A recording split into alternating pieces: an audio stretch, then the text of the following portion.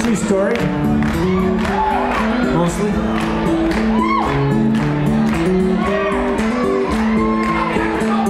The Chev got stuck in the Ford, got stuck in the Chevron, stuck when the Dodge showed up. The Dodge got stuck in the tractor rut, which eventually pulled out the Ford. With some difficulty. Well, more rain than we'd seen for 1,000 years caused financial joys and biblical fears. It caused some smiles, it caused some tears, but more to the point of our story.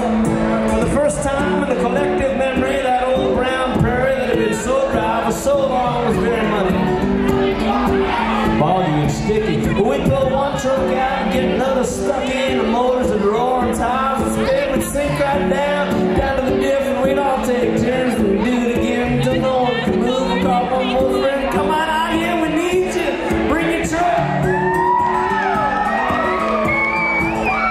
The Chev got stuck in the Ford, got stuck in the Chevron, stuck with the Dodge showed up.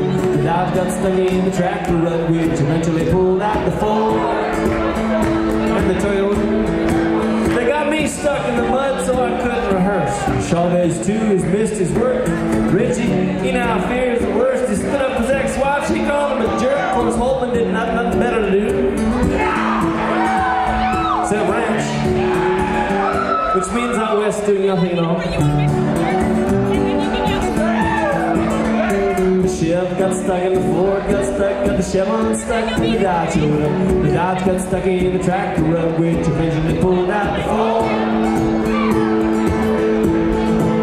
Well, she was truck after truck, we all got stuck, except the big old 4x4 ride truck. Mighty neighborly. Mighty neighborly.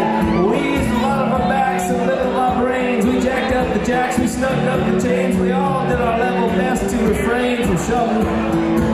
We put what timber we had underneath the wheels, and we was all out of sand, but managed to steal 2 sacks of the best modern canola seed you ever did see.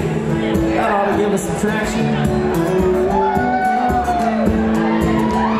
The Chev got stuck in the Ford, got stuck in the Chevron, stuck in the Dodge showed up. The Dodge got stuck in the tractor rut, which eventually pulled out the Ford. Epilogue, moral of the story.